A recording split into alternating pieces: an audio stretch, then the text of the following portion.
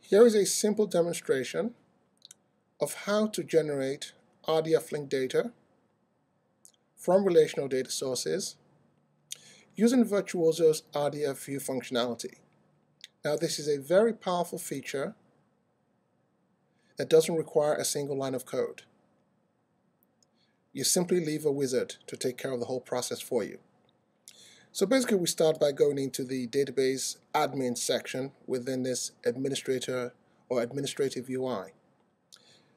And what we want to do specifically is produce RDF views. So these are RDF views rather than traditional SQL views. And so the first thing I have to do is pick my database or my qualifier to identify which particular relational objects, in this particular case tables, I want to use as part of the view.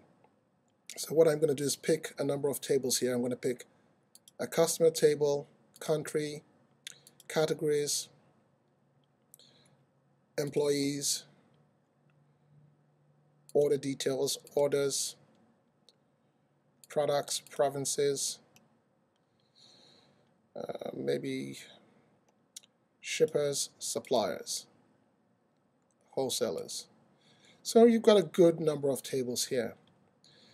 And what I want to do is publish this to an endpoint called RDBMS to RDF. And so this gives me a base URL that is ultimately going to play the role of a prefix when shortening the URIs that the system is going to produce for my relational database objects. So I simply click on the Generate via Wizard option. Now if you notice, there is a button here that allows me to go straight to the publishing phase, but I want to go through the step-by guide so that I can expose some of the functionality behind this particular feature. So the first thing we're able to do is begin to go into each table and make certain column level or field level modifications, because the defaults from the database may not necessarily match the target ontology that we have in mind, or typically you may end up having a view. And so because a view isn't a real table and would not naturally be endowed with primary keys, there may be a need to identify which collection of columns or specific column plays the role of the primary key. So in this case, not applicable because we actually have tables. But what you typically have to do with a table is remap some of the data in that table. So in this particular case, I know that employees have photographs. And so what I want to do is set the type or remap this type to image GIF.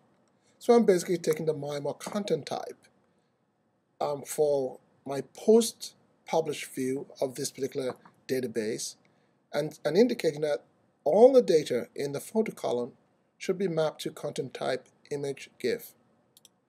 So I save that. Now I also know that categories has a similar column with photographs, and I'm going to repeat the same step.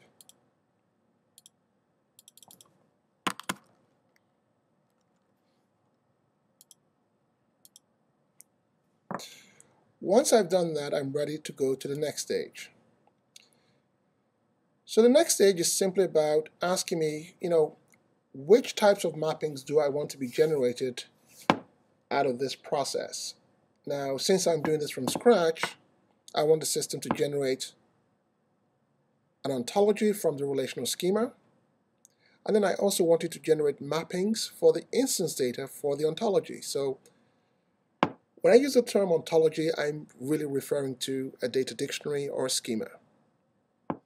I also want to generate statistics that enable me to quantitatively understand the data space that I'm generating from this relational database.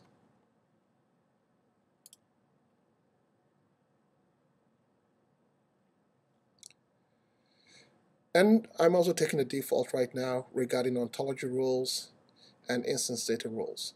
So what I can do right now is simply go to the prepare and execute stage. And what this stage does is it simply allows me to take a final look at what's been generated by the wizard.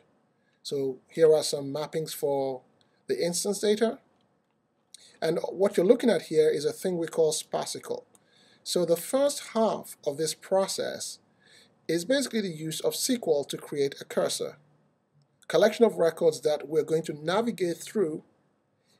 And as we navigate or iterate through each record in the cursor, we're going to apply sparkle patterns, because remember, we're mapping from a relational model to an RDF graph model. So hence the language sparsicle. So this isn't a proprietary language in any shape or form. We're simply using the best language for a hybrid task. So part of the task is SQL oriented, so we use SQL. Then the other part of the task is Sparkle related, so we use Sparkle, hence sparsicle. And the same thing happens on the ontology side when generating the ontology from the relational schema. So typically, you're happy with this and you're ready to go. You simply click on the execute button. And what the execute button does is actually executes these scripts against the Virtuoso instance. Once the execution phase completes, the system is going to present you with a sampling of identifiers that is created for the new RDF linked data entities generated from the relational database.